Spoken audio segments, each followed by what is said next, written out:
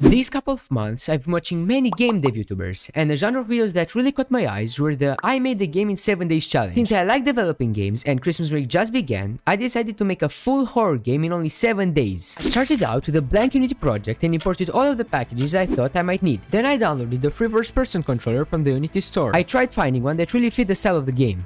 At this point, I started making the pickup system. As you can see, it was really buggy. I also added arms to my player. I found a free model on the internet and I posed it in Unity. I also made the drop animation for when you drop the items. The first problem that I had was how the flashlight's light wasn't in the middle of the screen.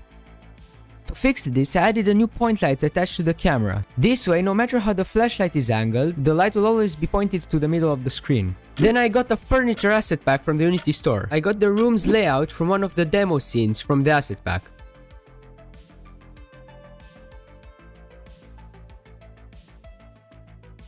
I decorated the room with all sorts of props and then downloaded the monster model from Sketchfab.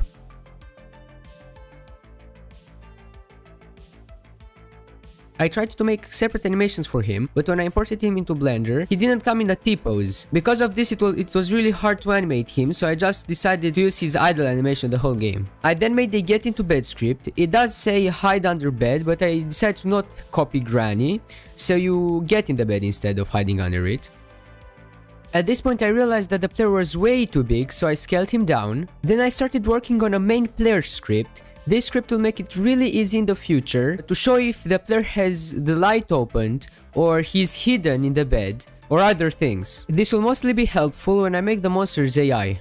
So I thought a lot and I decided to add a mechanic that I got from a fan-made game called The Joy of Creation. And in that game, when you look up, you close your eyes. So I thought that because you're a kid and there's a monster, when you get in bed and you close your eyes, it's like the ghost cannot see you. So that's a way you can beat the ghost. I also made 2 different blanket models, one for when you are not in the bed and one for when you are. Because the player doesn't have a body, I made it so the game will be more realistic. When you're in bed, the mesh of the blanket changes so it looks like you're under the blanket. So there's currently no way for the player to lose. So I made the first event in the game. The monster will spawn at the window. If you don't turn off your flashlight and you don't get in the bed and close your eyes, the monster will kill you. I'll be adding more events in the future, but this one is the first one I added. Then I added the jumpscare animation for when the player dies. So currently the house is not that big, so I made a bathroom and also added a little Easter egg there too.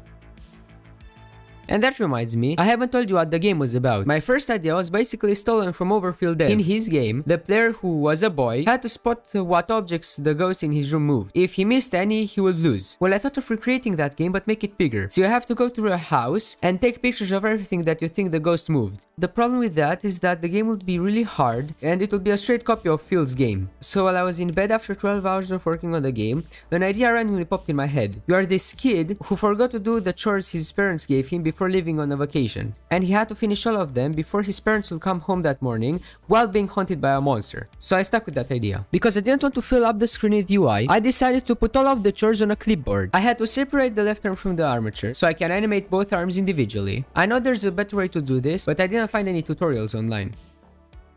I also made the battery system for the flashlight, so now when you run out, you have to find batteries in the house to recharge it. I made a battery model in Blender and a texture for it in Photoshop, and then I imported it in-game. I found a safe model in the asset pack, so I decided I should add it in-game and make a GUI for it. When you finished all your chores, you're gonna get a sticky note with the code for it. Also, you won't be able to guess the code because it will be randomly generated. Off cam, I also made a kitchen, a living room, and a parent's bedroom. And now came the hard part, making the monster's AI. To make it easier, I used Unity's nav mesh system. The nav mesh system is a way to create a navigation mesh for AI-controlled characters in Unity. It allows you to specify a surface in your game that the AI characters can move along, and it can be generated automatically by the game objects that you have in the scene. I came up with a pretty good idea. I made areas around the house, a boy's bedroom area, a kitchen area which was connected to the living room, and the parents' bedroom area. So basically when the chase event starts, the script looks to see where the player is at. If the player is in the bedroom area, which is the boys' bedroom, the monster will spawn in the hallway, which is a destination in Unity. It's just an empty game object, and then the monster moves to that destination. So he basically spawns in the hallway and he moves in the bedroom. So the first problem that I had was how he sees the player, because I wanted to add a collider on him, but if the collider goes through a wall and the player is on the other side of the wall, the monster will detect the player and he will walk to him, he will catch him, he will find him. So I shot a line cast from the look point, which is on the monster, to the player's look point, which is on his head. If we hit a player, then we change the state to chase. If the state is chase, then the destination will be the player's transform. So basically, the monster will walk to the player if he sees him. At this point I had 2 hours left and I still had to fix bugs, polish the game, and make a way for the player to win. I didn't like how all the walls in the house were the same color, so I changed them up a bit. Then I made an ending for the game and had to fix this hell of a bug. So I was basically finished. Well, not really. So it's currently the 6th of January, 5 days after the challenge ended, and some days ago I added it to itch.io, and a YouTuber with 1 million subscribers played my whole game. I saw a lot of bugs and he gave me a lot of feedback, and I looked in the comments a lot and I got a lot of feedback from the comments. So I did update my game. I added also a cutscene at the end of the game and other small fixes. So I actually cheated a bit, but I'm not in a game jam, so it doesn't matter. So here we have household hauntings. Our first chore is to put towels in the laundry basket. Here's the laundry basket. Let's take all of these detergents and stuff out. So I already know where they are because I didn't make them randomly spawn. Here we have one. And this one didn't really fit in, so let's move it a bit. And this one here. Okay. Let's find the last one, which is... wait, I forgot. Oh yeah, it's in the bathroom. Okay, now we finished our first chore. Our next one is to put plates in the kitchen sink. Like, there are 6 people in this house if there are 6 plates and 6 seats, but there are only 2 bedrooms. Plot hole. Oh god, he's at the window. Okay, let's go, let's go, let's go, let's go, let's go. Oh no, oh no, oh no. Uh-oh, okay. So we have to go in the bed, close our light, and look up to sleep. Okay, we're safe, good. We also have to take the turkey out the freezer before continuing the plate task. Let's take it out. Okay, it's done. Put it there so our mom doesn't get mad. Okay, we finished it. Now, let's find toys. Oh, where's the wait, what? Oh yeah, I left one on the floor. I thought we finished the plate task. No, there was one on the floor. Okay, now we finished it. Let's find toys. So we have already one because we start with one. And also we have a battery here when you're almost running out of battery, so let's use it.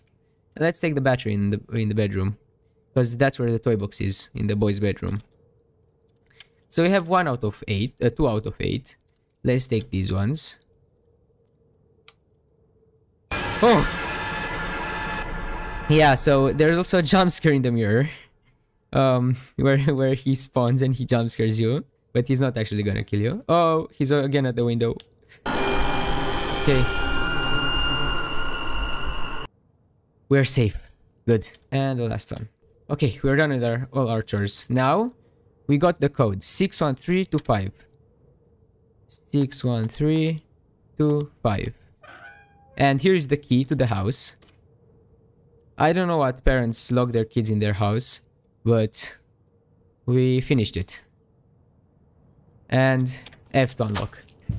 Oh god, he just started chasing. He just started chasing.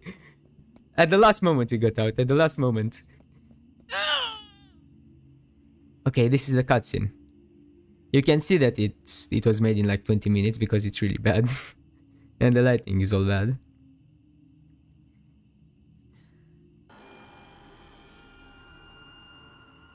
Oh god. Uh-oh, who is this? Oh no. Are we gonna die? Even when we get out? Yes. So I loaded back up. I was unlucky there that the window event spawned 2 times.